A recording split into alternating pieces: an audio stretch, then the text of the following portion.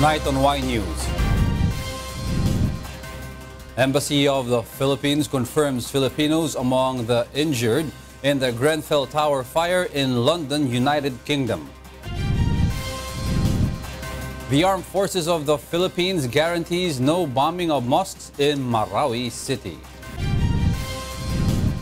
The Solicitor General asked the Supreme Court to allow the government to impose martial law in Mindanao as oral arguments on the petitions continue. Lawmakers scrutinize clearer and detailed CCTV videos of the attack in Resorts World Manila during a House probe today. The Department of Health eyes the banning of vape or e-cigarettes in public places.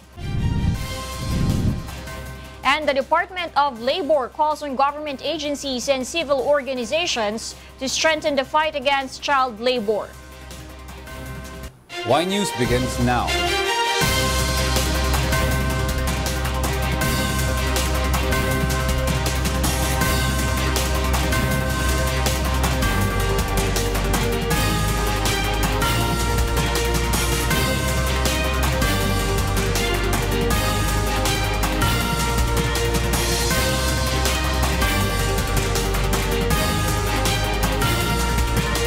From the UNTV News and Rescue Command Center, this is Y News with Angelo Castro III and Darlene Basingan. Good evening. The Resorts World Manila presented before lawmakers in the House of Representatives a more complete version of the CCTV footage taken last June 1 and 2 during the attack. Joyce Balancho will tell us why.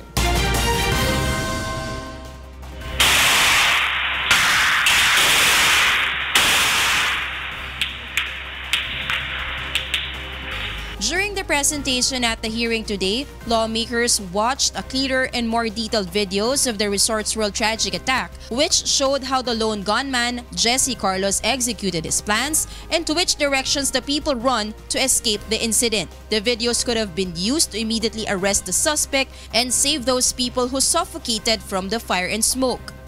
But the personnel from the hotel casino abandoned their posts in the CCTV room, fearing that the lone attacker would also target them. Yung mga tao nyo nasa loob sila ng room na ito.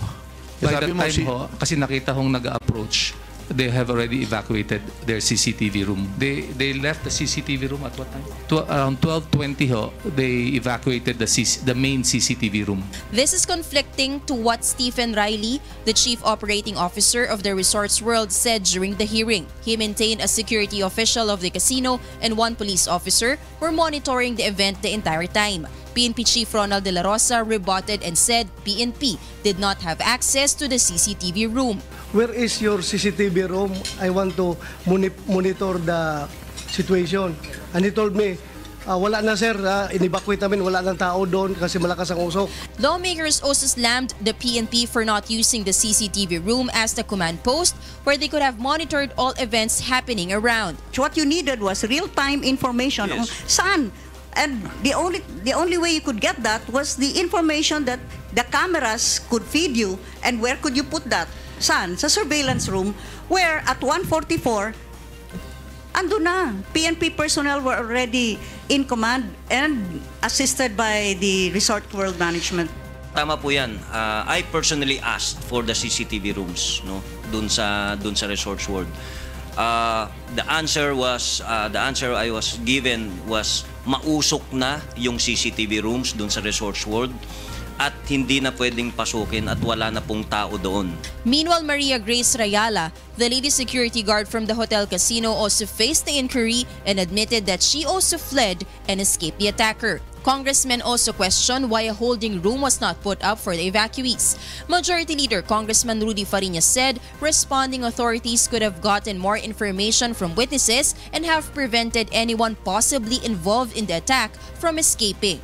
PNP Chief Ronald De La Rosa, meanwhile, was confronted by Committee Chair Congressman Gus Tambunting for allegedly giving wrong information to the public when he said there was only one casualty in the attack. Di po ba dapat na bago ho tayo magbitaw, verifikado at masigurado po natin na talagang yun lang? Initially, Your Honor, that was our finding. hindi pa kasi nakita yung ibang patay. So, tinanong ako, ilan patay? I was not lying when I said that isa lang talaga. Dahil isa lang talaga namang nakita namin. After 9 hours, the House of Representatives finally adjourned its hearing. It will be continued next week, and Mr. David Chua, the chair of the Travelers Hotel Group Incorporated owning the Resorts World, is expected to attend after the lower house ordered for a subpoena to be issued to him.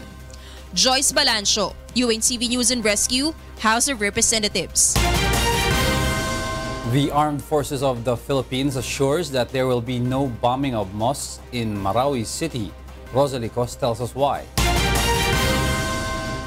The ISIS-inspired terrorist groups are holed up in 4 barangays in Marawi City, and among the places they seek refuge at are mosques. They use these places as nests for their machine guns and snipers, defensive positions and arsenals. However, the Armed Forces of the Philippines ensures that they will not bomb this place as well as the other cultural and heritage sites. We categorically state that we have not bombed and will not bomb mosques in Marawi. The Armed Forces leadership is firm in its commitment to use other options that would flush out this mounted Daesh-inspired group from these places of worship. The military also say they will not go down to the level of the terrorists. The AFP assures our Muslim brothers and Islamic faithfuls that it will not go down to the level of these terrorists who desecrate places of worship to lure government security forces into responding to their violent activities in a similar manner. Meanwhile, the joint patrols of Malaysia, Indonesia, and the Philippines will be launched on June 19. This aims to enhance the border patrol of the 3 countries to prevent the threat of terrorism and other transnational crimes. There's a bigger issue on the threat coming from the Daesh. So that becomes more relevant to have these trilateral patrols. In the end, the government appeals to everyone to set aside politics to once and for all defeat terrorism and ensure security and peace in the country. Our sovereignty is being confronted, and I believe it's time to set aside petty politics and things that separate us. It's really high time, and I believe it's a call to the Filipino nation to be able to stand together as one. It's high time we do that. Rosalie Cos, UNTV News and Rescue, Malacanang. The Department of Tourism believes it can still achieve its target of 7 million tourist arrivals this year, amid existing threats of terrorism, particularly of the Maute ISIS group in Marawi City. Nel Maribuhok explains why. Several stakeholders in the tourism industry are experiencing the impact of the travel advisories issued by other countries due to threats of terrorism in the Philippines. Nevertheless, the Philippine Hotel Owners Association says the travel advisories have minimal effect to the industry, noting that they can still recover the revenues lost due to threats of terrorism. A temporary setback, but then the hotels are very resilient to this, and they look for new markets that they can fill up the rooms with, and aggressive marketing. Despite this, the Department of Tourism, or DOT, believes it can still achieve its target of 7 million tourist arrivals this year. If we do the math, another 10% would be 6.6, but we want to do 7 million. Only because the renewed relationship with China. The DOT explains data shows that after the Davao market bombing in 2016, the number of tourist arrivals even increased in February, higher than that of last year. Many of the arrivals, DOT says, came from South Korea and the United States. We have reason to believe that people feel safe, especially when there's extra security, and they come. DOT is now coordinating with authorities to strengthen the enforcement of security measures, especially for tourists visiting the country. Nel Maribuhok, UNTV News and Rescue, Pasay City. The Chief of the United States Pacific Fleet, Admiral Scott Swift, is now in the Philippines. The U.S. Embassy in the Philippines says the visit of Admiral Swift is part of the move to further strengthen the ties between the U.S. Navy and the Armed Forces of the Philippines. Admiral Swift is expected to leave the country tomorrow. The U.S. Embassy assures that Washington supports the efforts of the Philippines in improving its capabilities in fighting terrorism, transnational crimes, piracy, as well as its efforts in disaster response preparedness. As the Supreme Court resumed today's oral arguments on martial law petitions, Solicitor General Jose Calida has asked the justices to allow the government to impose martial law in Mindanao. Meanwhile, the court requested Defense Secretary Delfin Lorenzana and AFP Chief of Staff General Eduardo Año to attend the hearing tomorrow. Roderick Mendoza will tell us why. During today's hearing, Solicitor General Jose Calida appealed to the justices to allow the imposition of martial law in Mindanao. He says that with the declaration of martial law, the grand plan of Maute and its allies to overrun Marawi City and establish an ISIS province in Mindanao has been thwarted. He adds there is nothing to fear with the proclamation of President Rodrigo Duterte because its aim is to ensure public safety. Your Honors, these are trying times. We are at a war with an enemy that does not respect the laws and principles we live by. We are at a war with an enemy that seeks to destroy our way of life and force its twisted ideology upon our people. It's go in territory and establish a caliphate in Mindanao in allegiance with ISIS cohorts who continue to sow terror worldwide. For Chief Justice Maria Lourdes Sereno, the court needs to rule correctly and provide guidelines to clarify the issues. At the resumption of oral arguments today, justices and counsels continue to debate on whether there is an actual rebellion in Marawi City which would justify the imposition of martial law. So we need to find out how we can get out of this emergency situation by trying to define for the President, with all due respect, what can be done and what cannot be done. But according to Albay Representative Ed Selagman, they doubt that there will be no abuses. Is it possible that one of the motivations for filing these petitions was because of the fear, the apprehension that this president might abuse the powers of martial law? Yes, Your Honor, that is a part of our petition, the apprehension that despite the safeguards in the Constitution, the safeguards may be violated by a president who may not respect the law and the Constitution.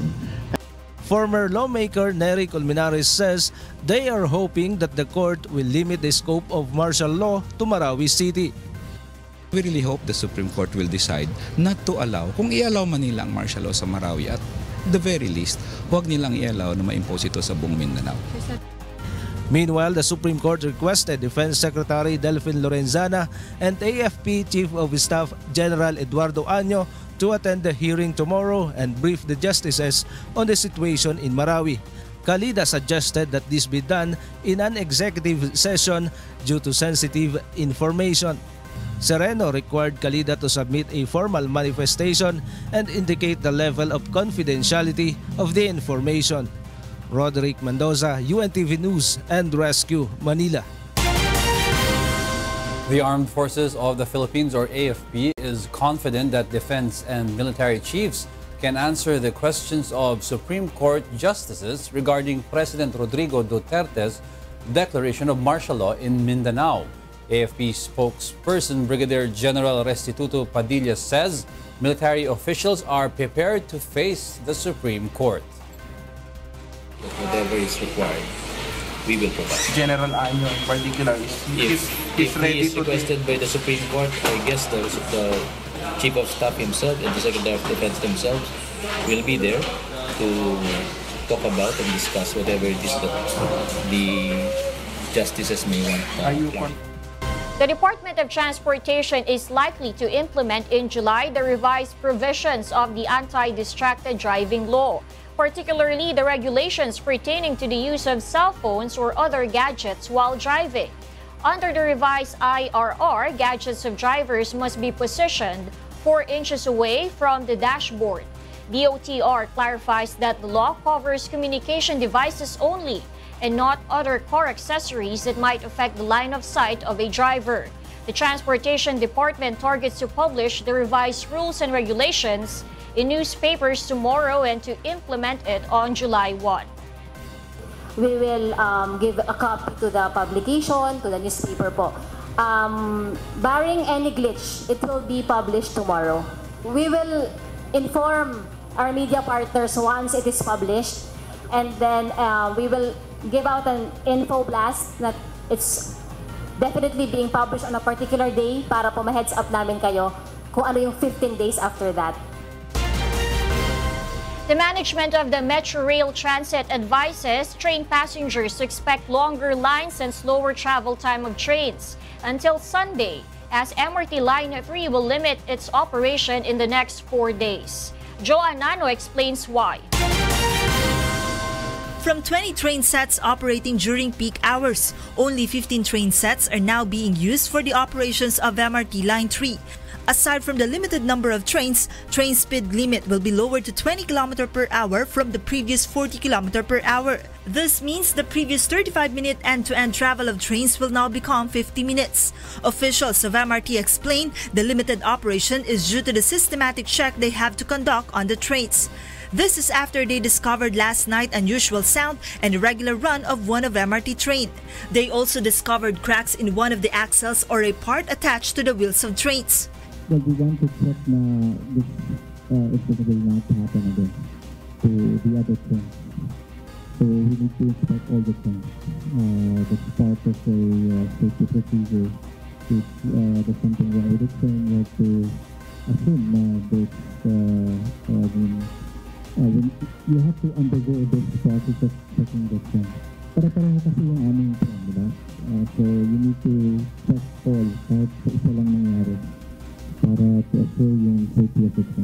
The MRT management estimates that 30% of their passenger capacity will be affected by the limited operation. It says it is the first time they have noticed such a problem, prompting them to examine all trains to ensure the safety of passengers.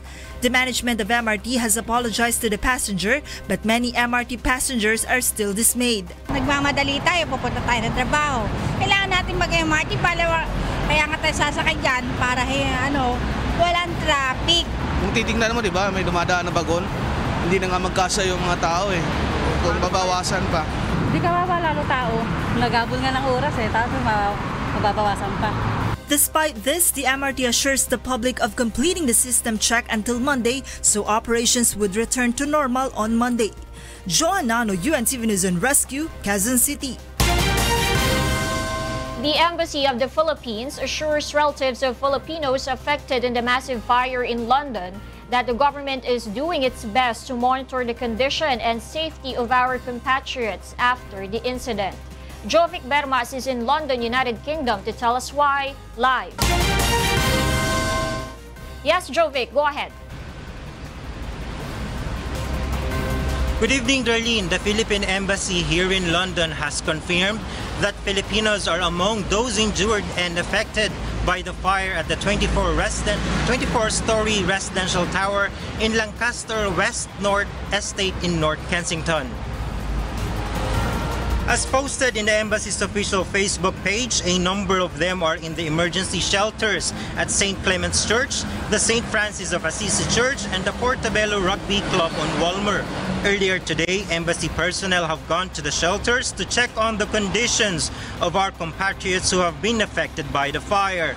Consul General Sanen Mangalile assures that they have been in constant coordination with the authorities in determining whether there are Filipinos who got injured in the incident. Definitely may mga Pilipinong nakatira doon sa building. Ang ginagawa ng embahada ngayon, binibisita natin yung mga evacuation centers para matiyak kung hindi yung mga nandoon. Ang balita ay may mga Pilipinong nadala na sa ospital because of smoke, inhalation at saka some burns. Pero wala pang detalye, wala pang mga pangalan na nire-release ang authorities. Darlene, as of the moment, firefighters are yet to put out the fire and authorities couldn't tell yet if it is already under control. According to survivors, the experience was truly tragic as many were trapped inside the building as the fire broke out in the middle of the night when everyone was fast asleep. It was just spreading.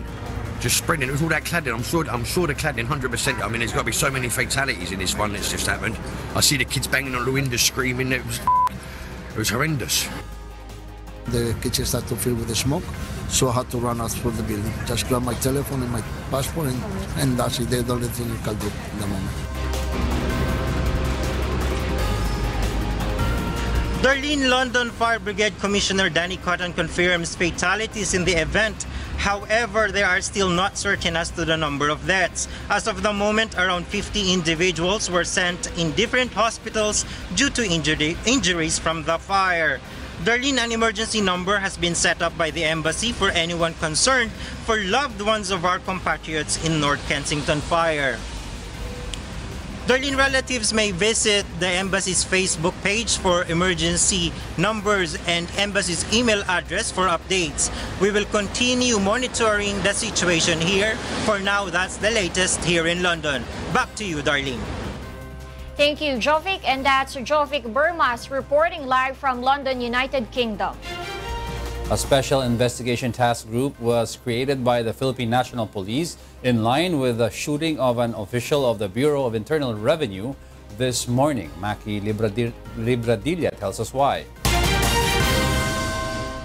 Police Chief Superintendent Guillermo Eleazar will head a special task group or SITG Enriquez formed especially to conduct an investigation on the killing of Alberto Enriquez Jr., the Chief Assessment Officer of the Bureau of Internal Revenue or BIR's Revenue District Office 28.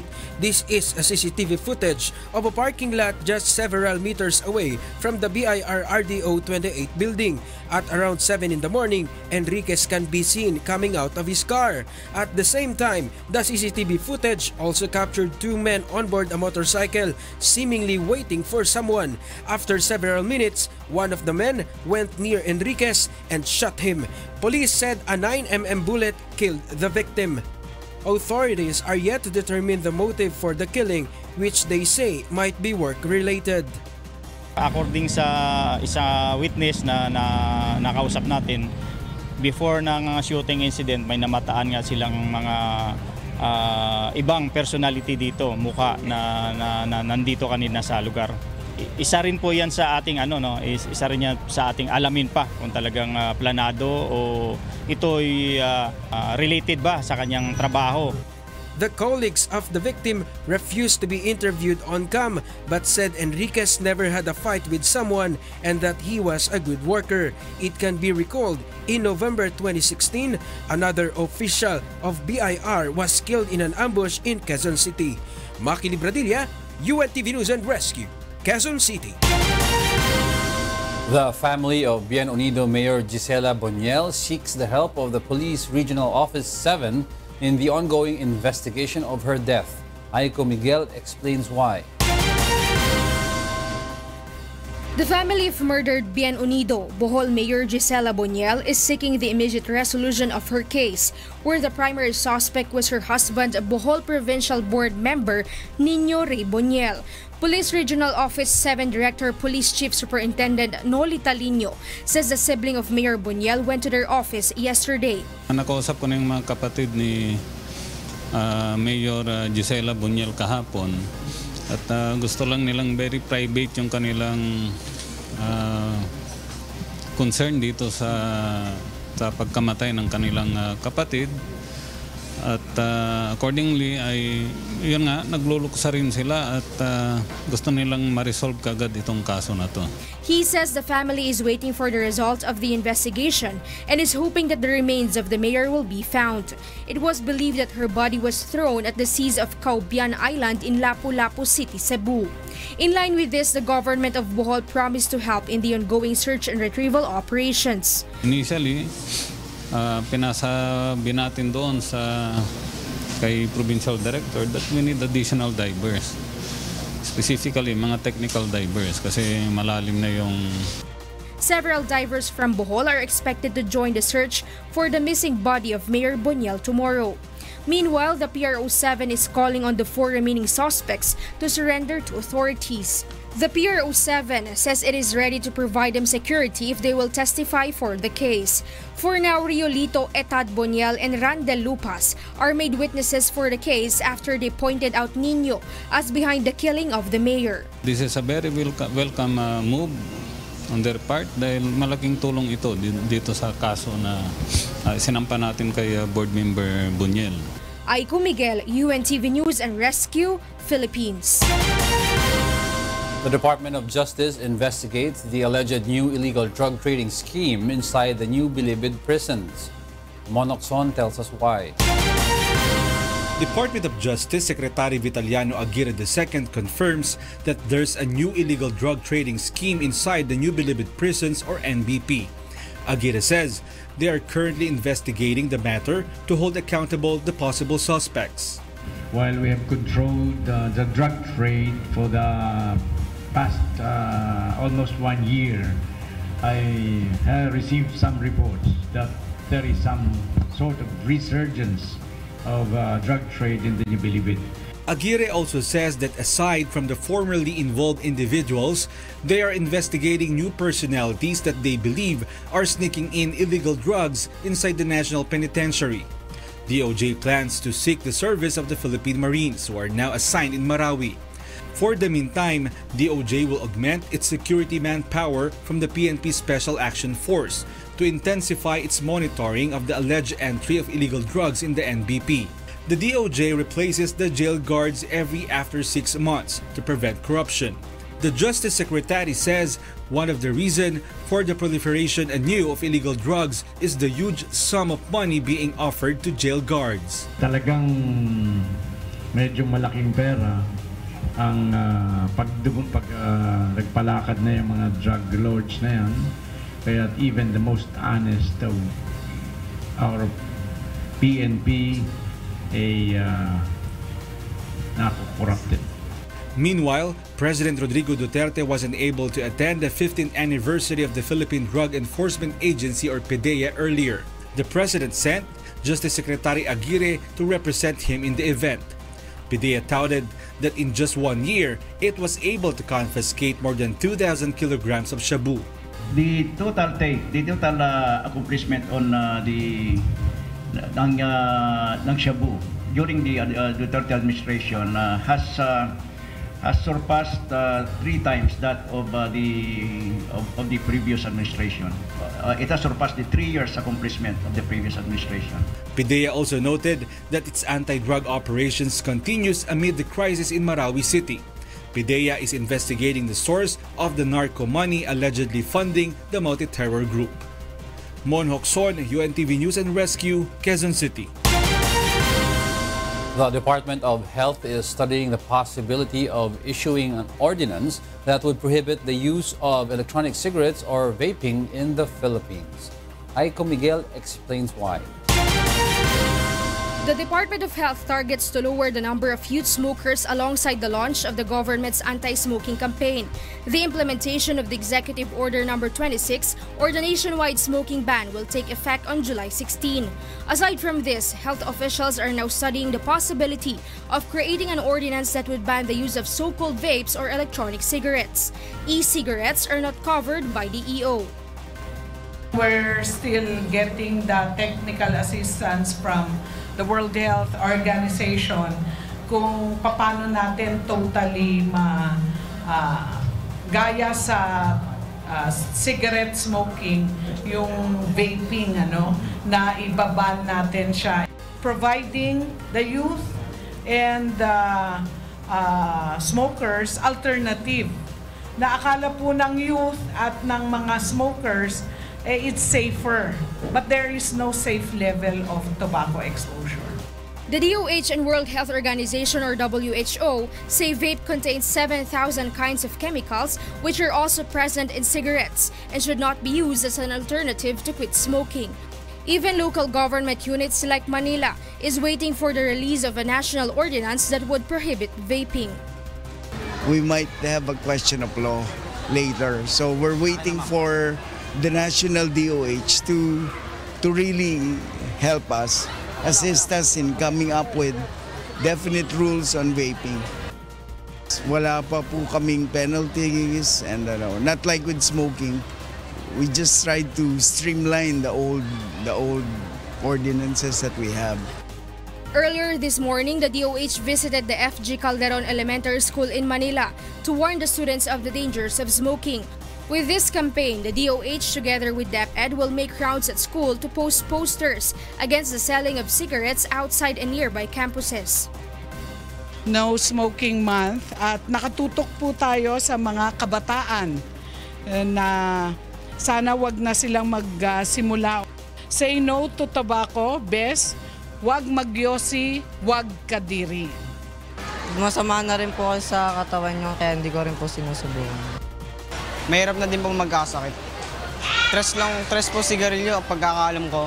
Tapos pag naninigarilyo po kayo, malaking halaga po yung magagastos niyo po sa pag nagpagamot po kayo sa cancer po. Based on a 2015 Global Youth Tobacco Survey, the percentage of Filipino youth smokers aged 13 to 15 had increased.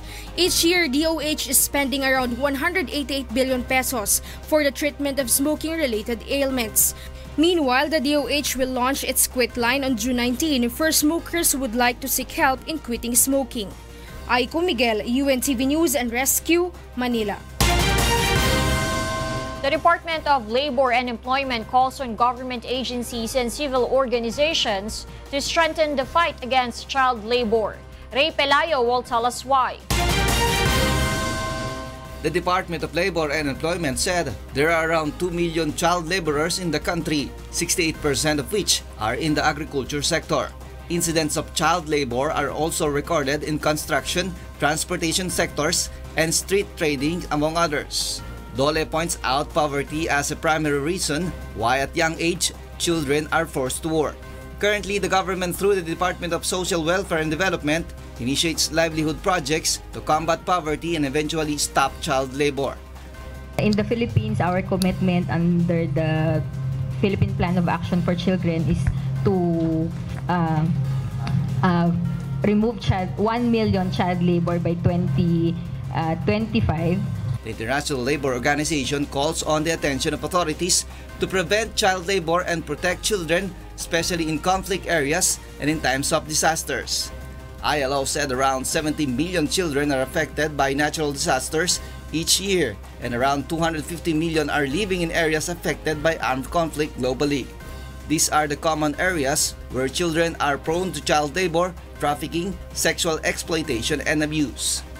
Pag meron ding gulo, may evacuation, hindi umaandar yung ekonomiya, nawawalan din ng trabaho at pangkabuhayan yung mga magulang at napipilitan din ang mga bata na tumulong. According to ILO, the law is sufficient to protect the children against child labor. What needs to be done is strict implementation. Ray Pelayo, UNTV News and Rescue, Quezon City.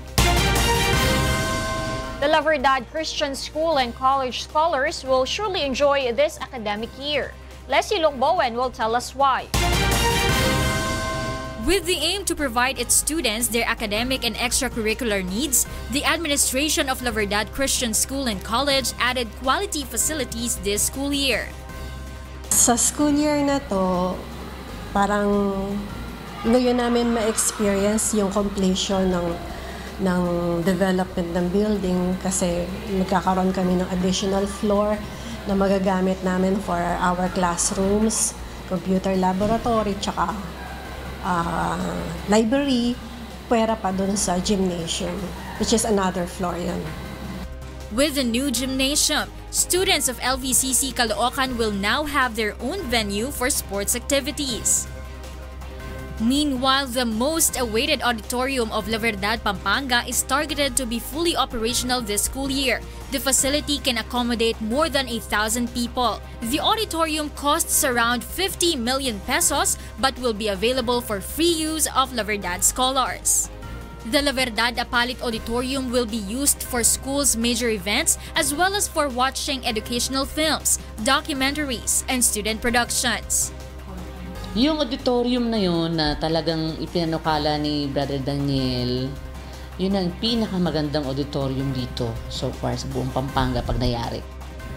Actually, inaabangan na nga iyan ng mga taga rito sa regional office ng CHED, ng TESDA, ng DepEd. Tinatanong na nila kung tapos na yan kasi gusto rin nilang gamitin yung auditorium na yan. Apart from this, LVCS Apalit also constructed 13 additional classrooms for the opening of grade 12 this year. Each of the classrooms is equipped with a television as a learning tool. Among the facilities that are available for free to the scholars are science laboratories, healthcare simulation room, international cookery laboratory, libraries, and many more. Almost 3,000 scholars this year under the free education program of Brother Eli Soriano and Kuya Daniel Razon will benefit from the said facilities. Leslie Longbowen, UNTV News and Rescue, Apalit, Pampanga. Residents of Gitnang Bayan 1 in San Mateo, Rizal were delighted that staff and volunteers from UNTV and MCGI were able to render free medical services in their place. John Hano tells us why.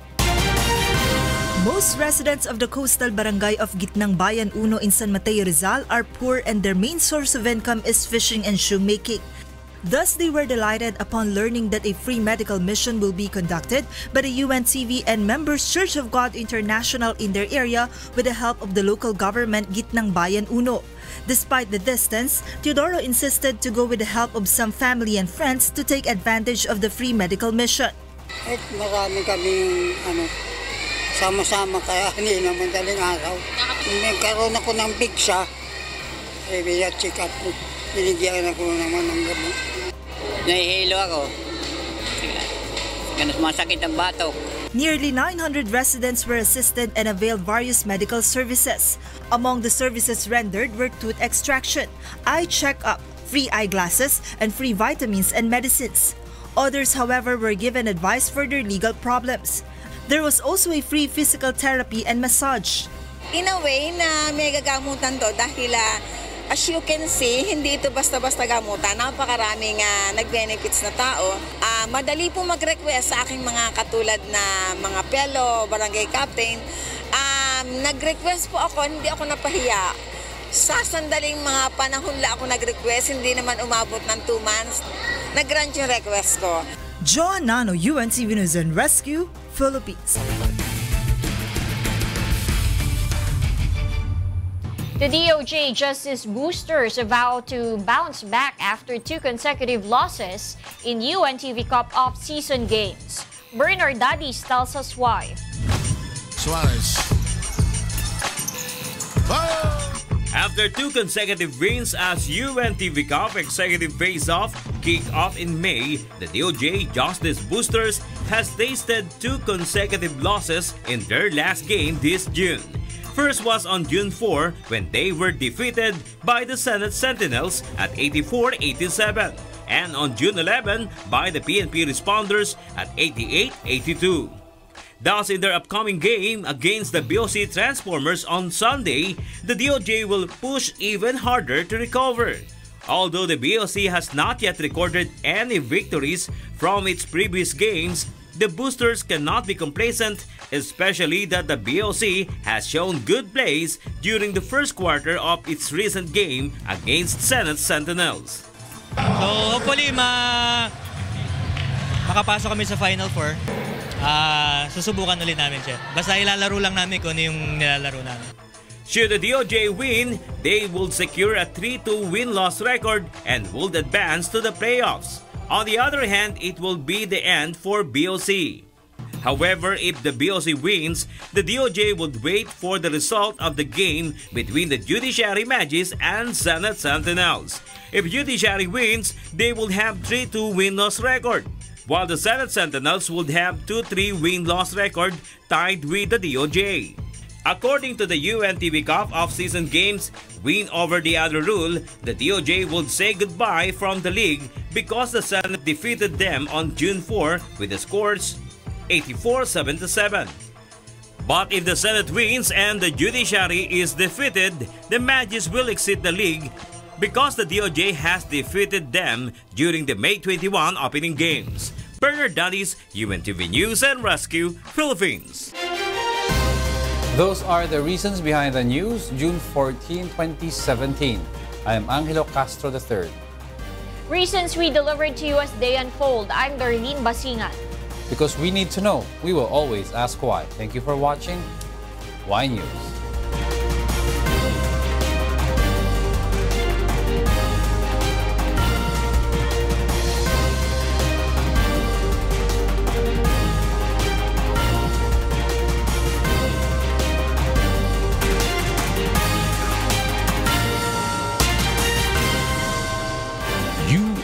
UNTV, your public service channel.